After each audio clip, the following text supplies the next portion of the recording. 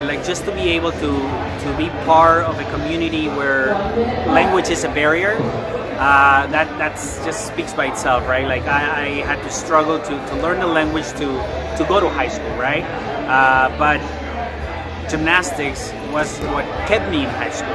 I was one of the guys who thought I wasn't gonna finish high school. It kept me away from hanging out with the wrong people.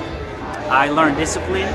I learned that even when things are so hard and so hard to accomplish, if you dedicate time and if you try and fail, you have the power to get up and do it again and again and again. So it doesn't count how many times you fail, it counts how many times you get up and try it again.